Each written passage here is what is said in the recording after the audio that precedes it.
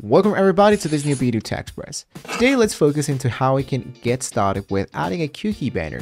Here it's going to be really easy. So first of all, what you want to do is to locate your Shopify. I'm going to leave you the link down below in the description so we can all get started totally for free.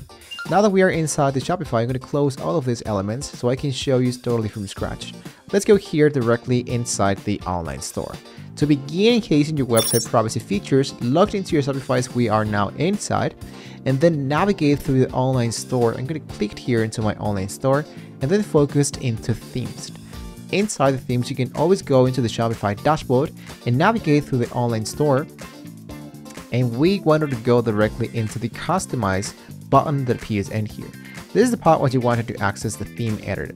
But now that Shopify has changed everything in 2024, let's go back into the Shopify store and go directly inside applications.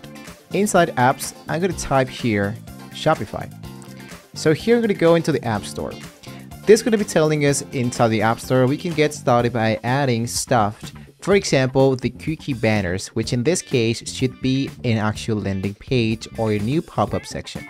So if you didn't find the actual section, which is the pop-up section, I'm going to go here into the upper side and go for cookies. Now this one should be sending you inside more elements. For example, the consent mode GDPR compliant.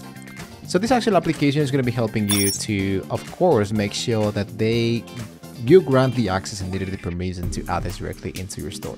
So let's get into install the application.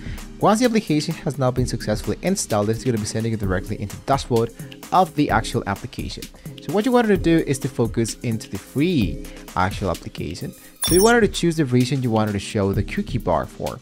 So this is the part where you can enable this globally, or let's say, for example, only focus into one specific side of your website. So let's say, for example, I'm going to go here and choose this option and go for next. Now you can create custom designs after the quick setup. It's going to be choosing the off-white. You can choose golden, navy, fruity, jadey, whatever. So choose the one that best suits for you and go for next.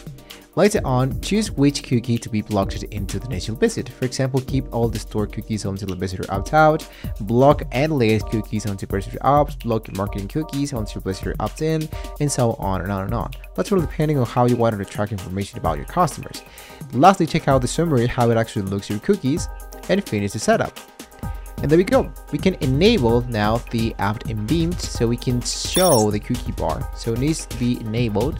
Into the upper side, let's go for enable the app embedded. This one should be sending us into the app area where we're actually at. But here, we're going to go here into the app embedded. Make sure that this one is enabled and make sure that you have clicked into saved. Automatically, the cookies should now be enabled inside my store. So let's go back here and I'm going to go into refresh. And the cookie bar is now up and running. This one is enabled for the actual location, which in this case actually this one.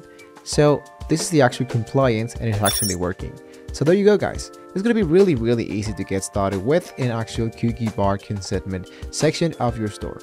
So with that being said, we have now reached to the very end of the video, but don't forget to like and subscribe to the channel if you wanted to see more great tools of how you can add much more than just only a cookie bar element inside your store. Thank you so much for watching the video, guys. Hopefully we can all see you on a brand new next video.